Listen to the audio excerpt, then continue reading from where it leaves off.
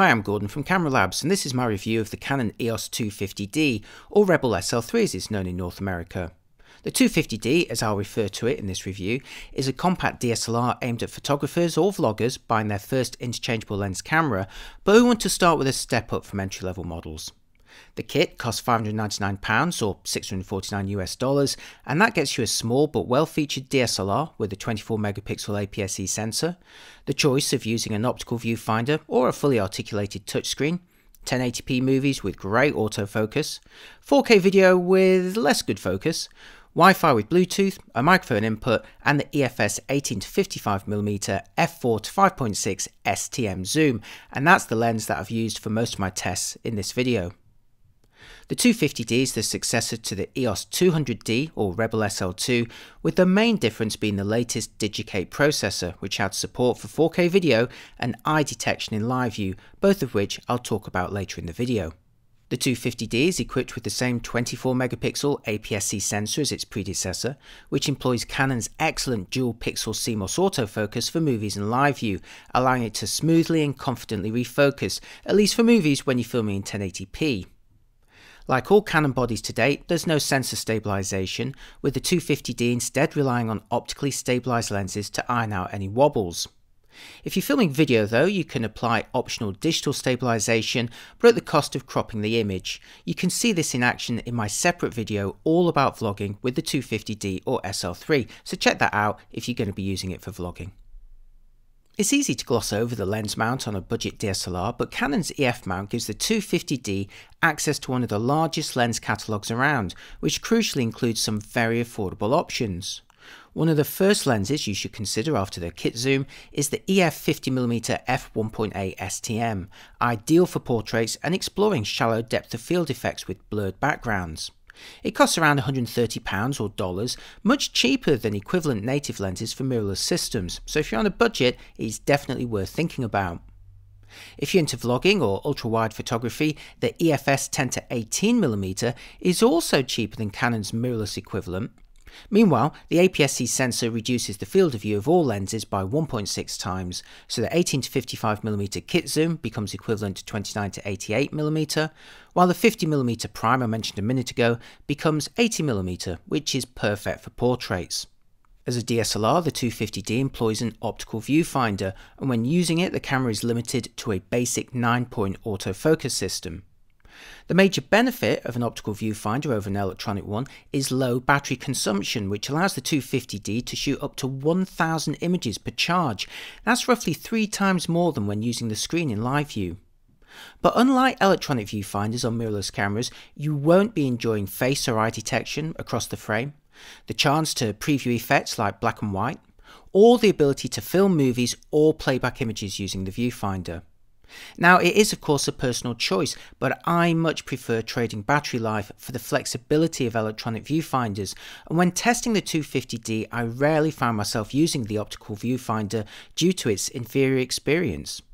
If you enable live view, you can use the touchscreen for composition, allowing the camera to focus almost anywhere on the frame, as well as supporting face and eye detection. Canon's touch interface is one of the best around, letting you tap your way through the quick or main menu systems, swipe through images in playback, as well as double tapping or pinching to magnify. Like the 200D, the screen is side hinged and fully articulated, allowing it to flip out and twist to almost any angle. Great for composing at high or low angles, whether in the landscape or portrait orientation, as well as back on itself for protection or facing forward for selfies or vlogging. Canon continues to be one of the few companies to regularly fit fully articulated screens, and the 250D becomes the smallest DSLR to feature one. As someone who films a lot of pieces to camera, I find them incredibly useful. At first glance, the top panel looks similar to the earlier 200D, but Canon simplified a couple of items. There's no longer a Wi-Fi button on the left side, while the flash off and creative auto modes have been dropped from the main dial. But you still have creative effects, scene presets and full auto, along with the traditional PASM options. Behind the clicky shutter release button is a finger dial, the only control wheel on the camera, along with ISO and DISP buttons and a rotary power switch which sets the camera for photos or movies. The ISO button is dedicated to sensitivity, but the disk button can be customised from turning the screen on and off to previewing the depth of field, firing up the Wi-Fi, maxing the screen brightness, or pausing movie autofocus. Bonus points for anyone who noticed something else missing from the top, the traditional large sync pin in the middle of the hot shoe. Like Canon's entry-level 2000D and 4000D models, this prevents the 250D from syncing with third-party lights and flashes which rely on that connection. Canon's own EX speedlights still work, but I think it's a bit mean to remove this pin, especially since it was present on the previous 200D, not to mention the M50. The 250D inherits the helpful guided interface of the 200D, which presents a bunch of common settings for each shooting mode, along with a slider for its core adjustment on the screen. So in program mode, the slider adjusts exposure compensation. In aperture priority, it adjusts the aperture. In shutter priority, it's the shutter speed. And in manual, it's the aperture and the shutter. And in each case, there's helpful icons telling you what effect the slider will have. Meanwhile, below the slider are icons for adjusting things like the drive and focusing modes. It's a helpful interface for exploring creative control, but it's easily switched for a more traditional info screen if you prefer. Round the back, the controls are the same as the 200D, including dedicated buttons for exposure compensation, AF area adjustment and live view. Behind a flap on the left side are ports for a remote cord and a 3.5mm microphone input. That mic input's cementing its credentials as one of the best vlogging cameras for the money. On the right side are mini HDMI and micro USB ports, the USB doubling up for analog video output, but sadly not able to charge the battery internally, while the HDMI port now offers a clean output if desired in 1080 or 4K resolution. I think this is probably Canon's cheapest camera to offer that. Speaking of the battery, the 250D is powered by the same LP E17 pack as its predecessor, although if you're using the optical viewfinder, Canon reckons you can now squeeze up to 1000 shots per charge. Switch to live view and you're looking at around 300, although both figures remain an increase over the 200D. In terms of movies, I was able to film 3 hours worth of 1080p video across 6 clips on a single charge before the icons started to flash. Meanwhile, the battery compartment is also where you'll find the SD memory card slot. The 250D may lack the physical wireless button of the 200D, but the capabilities remain the same. A low power Bluetooth connection keeps your phone connected with the camera, automatically embedding GPS coordinates as you shoot if desired, and supporting a simple but responsive remote control button in the app to shoot photos or movies. If you prefer remote control with full live view or to wirelessly transfer images or videos, the Bluetooth can also configure a faster Wi-Fi connection for you. There may be nothing new here, but Canon's wireless implementation remains one of the easiest and most capable around. In terms of autofocus, there's a basic 9-point system concentrated in a diamond pattern if you're shooting through the viewfinder, or dual pixel CMOS AF in live view, which works across most of the frame and also supports face detection, now with the option to additionally enable eye detection. Here's a burst taken through the viewfinder using the full 9-point array and continuous servo AF. So long as the subject falls under one of the 9 AF points, the camera can do a fair job at keeping it in focus, and the top burst speed here is 5 frames per second. Switch the camera to live view and again not only can it focus across more of the frame, but also deploy face detection now with optional eye detection too if desired. Burst speed slowed down in live view, but the broader focusing area and features will make it more desirable for many. Now here are the actual frames that I took while shooting that burst through the viewfinder a moment ago, and what's striking here is that while the camera's focusing has found me in most frames, the metering wasn't clever enough to identify a face and is exposed for the backlit background rather than yours truly. The result are a bunch of underexposed shots. In stark contrast, here's the burst when shooting in live view, where face detection, at least when I'm close enough, not only told the camera where to focus, but also what to meter on. As a result, the camera's correctly focused and exposed for me while ignoring the bright background. This is what you expect from a modern camera in 2019, but for the most foolproof operation, you'll need to shoot with the 250D screen in live view rather than using the optical viewfinder, which makes you kind of wonder if a fully electronic mirrorless version, like the EOS M50, wouldn't be a better bet. The 250D has a silent drive mode option, although like other DSLRs, it can't help but make some noise as the mirror and shutter open and close. Here's how it sounds. Returning to the drive menu, I'll switch it back to the normal shutter now for comparison. So silent mode is quieter, but it's not silent by any means, is it? For true silence, you need an electronic shutter option in live view as provided by most mirrorless cameras. Moving on to image quality, here's a bunch of JPEGs I shot out of camera using the EFS 18-55mm f4-5.6 STM kit zoom. The 250D combines the 24MP APS-C sensor of its predecessor with the company's latest Digic 8 processor and delivers natural looking JPEGs using the default settings. 14-bit RAW files are also available for those who like to tweak, and doing so certainly unlocks the chance to retrieve details in shadows and highlights, not to mention adjust sharpening to taste, but I was personally very satisfied by the default output from the camera for general day-to-day use. Moving on to video, the EOS 250D can film 720 at 50 or 60p, 1080 at 25, 30, 50 or 60p, and in an upgrade over its predecessor you can now film 4K at 24 or 25p, but sadly there's no high-speed video for slow motion. In any mode, the maximum clip length is a second shy of half an hour, but there are a number of limitations to be aware of. First is the removal of 1080p video at 24p, a mode offered on the 200D and M50 when set to NTSC video, but strangely absent here, not to mention on the EOS RP. What's going on, Canon? 4K is available at 24p when set to NTSC, but as you'll discover, it's not always desirable to film in this mode and simply down convert to 1080 in post. Here's a clip filmed in 1080 at 25p, where the EOS 250D uses the full sensor width and can deploy the confident dual pixel autofocus system, which you'll see in action in just a moment. Now here's the 250D filming in 4K, where the camera employs a rather severe crop of around 1.56 times. Believe it or not, this clip was filmed at the exact same focal length as the earlier 1080 clip. To compare their quality, I adjusted the zoom for the 4K clip to match the field of view and have put 1080 in the top half of the screen and 4K in the bottom. The 4K is definitely more detailed, but the crop means you'll need a very short focal length for wide views or vlogging. Now back to 1080 video for a demonstration of Canon's dual pixel CMOS AF in action, here using the touchscreen to pull focus back and forth.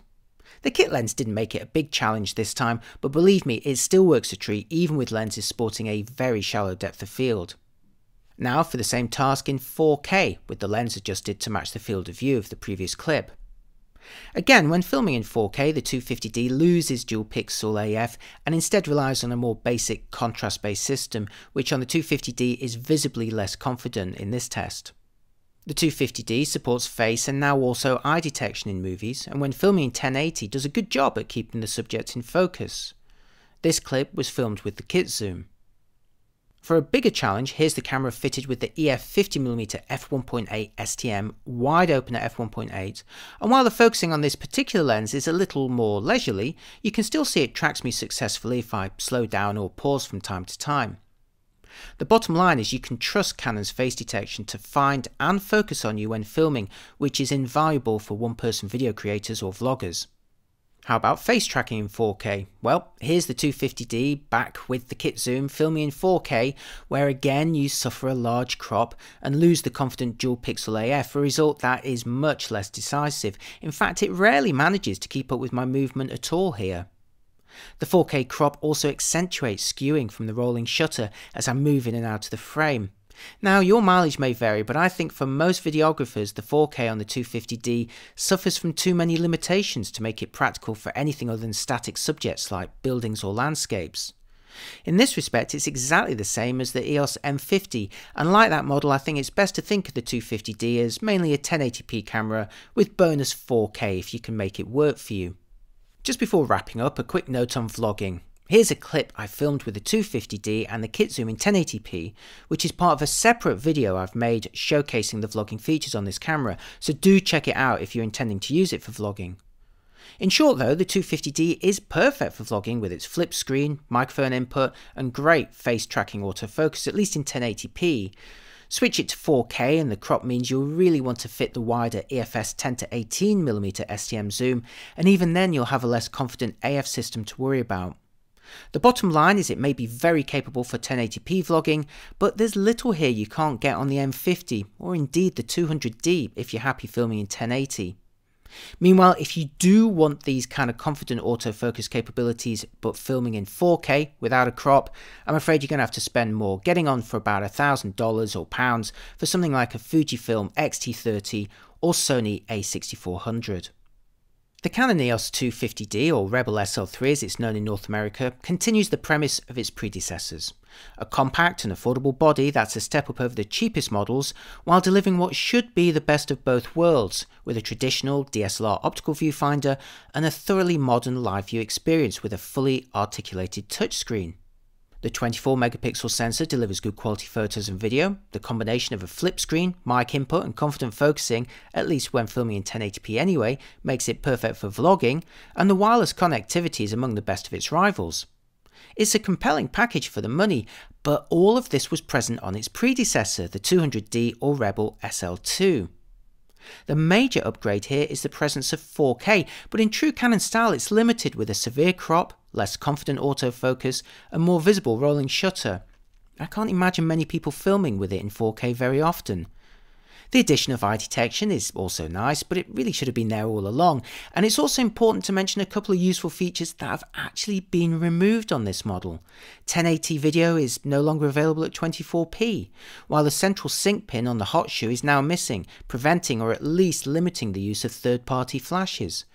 Both are features that are present on the earlier 200D, SL2 and the EOS M50. Since the 4K is so limited, there's nothing particularly compelling to recommend the 250D over the 200D, and indeed if you're into non-Canon flashes or filming in 24p, there's actually compelling reasons to go for the older model instead. But like the 200D, I was struck how the traditional DSLR respects, the optical viewfinder and the 9-point AF system actually felt like its weakest points in practice. The viewfinder size, like all cheaper DSLRs, is small and basic compared to electronic viewfinders, and of the 9 AF points, only the center one felt confident tracking action or operating in low light. While the optical viewfinder definitely has the advantage of extending battery life and being easy to use on the screen in bright light, I still preferred shooting with the 250D in live view where I could focus using almost the entire frame, deploy face detection and a more reliable exposure metering, along with composing at any angle with the fully articulated touchscreen. The 250D quite simply comes to life when shooting in live view, and to me feels held back when using the optical viewfinder. 2 years on from reviewing the 200D, I was also surprised and struck by how many times I raised the viewfinder to my eye after taking a photo to try and play it back, only to remember that this of course isn't possible on the DSLR. Since the best experience with the 250D relies on having its mirror raised, I personally feel a mirrorless version simply makes more sense, and Canon offers just that with the similarly priced EOS M50. They share a similar feature set, but the M50 is a tad smaller while swapping the optical viewfinder for an electronic one. Sure, it consumes more power than an optical viewfinder, but you can use it to preview effects, exploit a wealth of guides and focusing or exposure assistance, film movies and play back both photos and video. I realise this is a very personal choice, but to me the benefits of an optical viewfinder are minimal on a budget DSLR, and now in 2019 it just feels kind of old-fashioned to me. In conclusion, the EOS 250D or Rebel SL3 is a fine camera that offers a lot for a relatively low price, but there's minimal benefit over its predecessor and in fact the loss of a couple of useful features. So if you're smitten with an optical viewfinder and believe a DSLR remains the way forward for you, I'd compare prices very carefully with the older 200D or SL2 and look out for bargains. As time goes on though, any price difference, not to mention availability, may erode, making the latest model the default choice. If, however, you've decided the DSLR aspects of the 250D actually hold it back, then embrace the benefits of mirrorless and go for something more modern like Canon's EOS M50. It shares a similar feature set and price to the 250D, but with fully electronic composition with the screen and the viewfinder, which to me simply delivers a better experience at this price point.